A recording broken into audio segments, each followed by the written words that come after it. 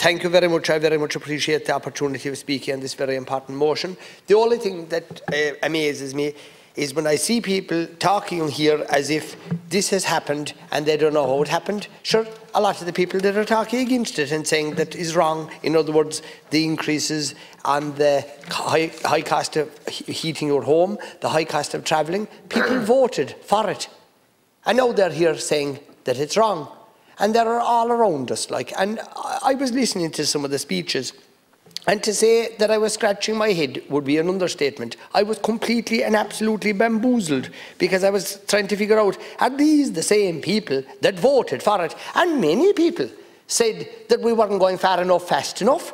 And how many times have I? But the only thing that's happening now is people are at home in their constituencies and they are meeting fine, honest to God people who cannot fill the oil tank, who cannot heat their homes, who find the cost of travelling enormous. And like, it's crazy. And to be coming in here then, an awful lot of people from all sides of the house saying, oh, this is awful, we must do something about it. Sure, I mean, it's yourselves that are after doing it.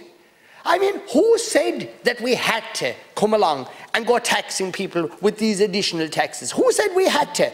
There are other things we can be doing. Every one of us, every person that's inside this chamber is deeply committing to protecting the environment. I don't believe that there is one TD elected to the Dáil that would say, I don't care about the environment, or that they're not worried about the future. Of course, every one of us are. And definitely don't think that the Green Party have a monopoly on oh, we're the only ones worried about the environment. That's rubbish. The real people that are worried about the environment are the people who own it, the farmers of Ireland. They're the people who are really committed to the environment. But what I would say is that it's very unusual to me to see people talking out of both sides of their mouth. It's crazy.